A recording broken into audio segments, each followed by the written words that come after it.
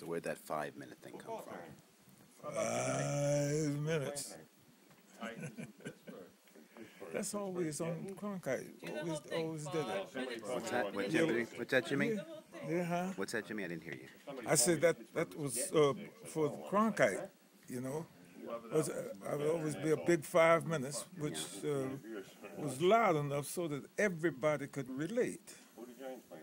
You know, and within 5 minutes, we go to work, you know.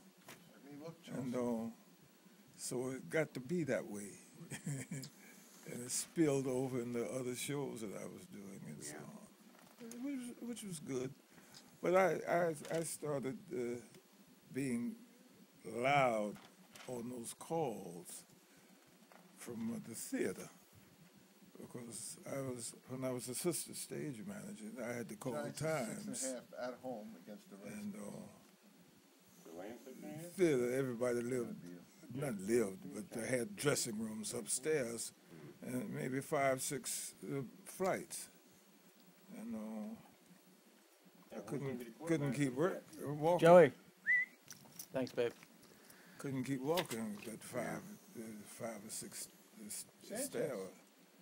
So I stand down at the bottom and call off time. Bottom of the stairs, and you know how in theaters, those stairs are very steep. Man. When these guys get to the pros, they look like. How many years you been doing that? I stage managed my first Broadway show in 1952, which was a wholly different situation. The Broadway Theater, which is still there. Yeah. Well, what was the show you worked on when you first came here? Here, I did sports, football games, and Cronkite. Because I joined staff at CBS in 1961, I think. I had worked for CBS before, though. So I worked a lot for them as an actor. Because I was on the Goldbergs, which was a show based on Jewish life. And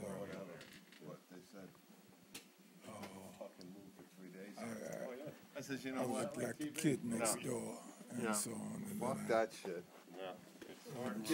Give me $60 an hour and I still wouldn't do it. No, it's hard work. Well, what was your you worked here at CBS a long time.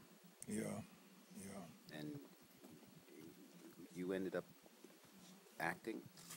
Oh well, I was an actor. I was an actor before I joined staff here. Because I did a lot of television was first starting, but I was a Broadway actor early, long before all of that. And when I joined CBS as staff, my first show as staff, first real assignment was the Captain Kangaroo Show, which I stage managed it for 6 years, and finally persuaded them that they needed a black actor on the show. Because for the whole 6 years that I was stage managing it before, I never saw one black actor on the show. And I told them, I said, you're doing a show that's indoctrinating our young American children. I said, you got to show them how life is in America, for real. And so after 6 years of stage managing, they came to me one day, 1968, which was a very memorable year for a lot of things in television, you know. They said, Jimmy, we're going to take your admonition and add a black actor to the show. So I said, you'll be a shot at it. They thought I was strictly production, you know, and then I didn't. I was always production and performing, because I started in the business as a dancer. I was a tap dancer. And I danced for years with the team, you know, worked over at Vaudeville and so on.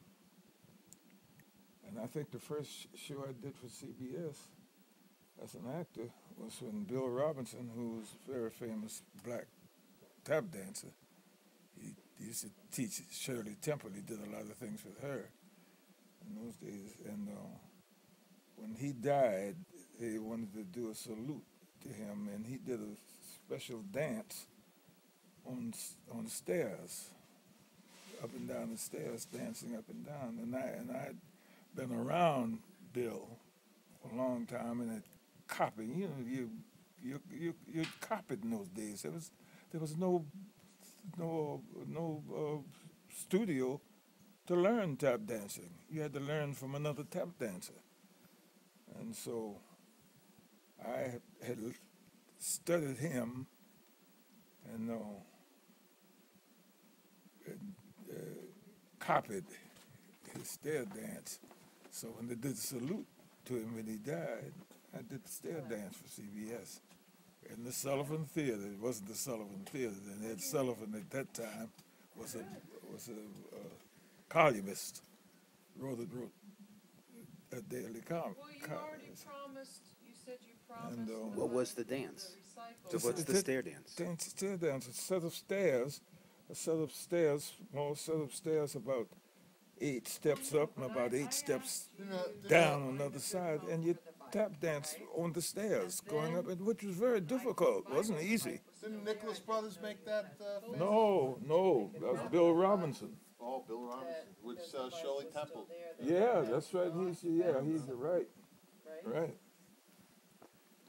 And so that was the first. I think that was the first show I did for CBS and then I started doing bits and pieces for them on things. What's your what are some of your memories that you still have with about your No, you experience promised it. Whoever you Here at the that stick network? out in your mind? Yeah, with Well, CBS, your relationship between CBS and you. Yeah, well, I told you I did the Goldbergs, and then I did a lot of studio. I did a lot of Studio One, which was a big show in those days. And gradually, I ended up doing a lead opposite Marine Stapleton on Studio One as an actor. And these were this is the good old days, as they say. Oh, yeah. And it's during that period, because when I it was just first joined CBS as an actor, which was in 1961, I think it was.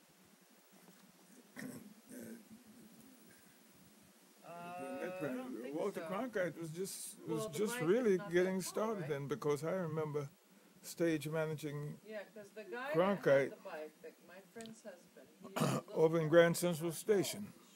Did the show from there. It doesn't matter. 15-minute show. You promised. And gradually I asked you to went do. from 15 minutes to Someone for the bike. half hour, Guy doesn't I have think, a car. and then Doesn't matter. came You promised him first. the You should get the bike, right? eventually came over to 524 West 57th Street. Do you have a story about you and Walter? No, I did. It's very simple. I did most of the major things he was doing then. I stage managed, like the moon shoot. I'll never forget. We're down at Cape Canaveral. We'd gone down there. I went with him. And the big memory I have was the couple of the astronauts and some of the wheels there who was running the moon shot. And they came in and told Walter, said, because he did a lot of research on anything he did. And he came and told him, says, no, he would like to see what the guys are going to do and go through and so on. And so they came in to take him for a tour of what was going to happen. And as he walked out the door, I called him and I said, hey, Walter, can I tag along? He said, come on. And I went with him on that tour and so on, and went and got in the limb, got in the real limb. Went upstairs, and I was astounded at how high up that was from the ground. That was about 20 stories, 18, 20 stories or better. I don't know, but anyway, Just a drug addict. He begs I did for that, it. and Not supposed to have it. He's not supposed to have anything. I went with him on all of the moon shots that were done. Doing okay. Then Jimmy, hold on a I second. don't know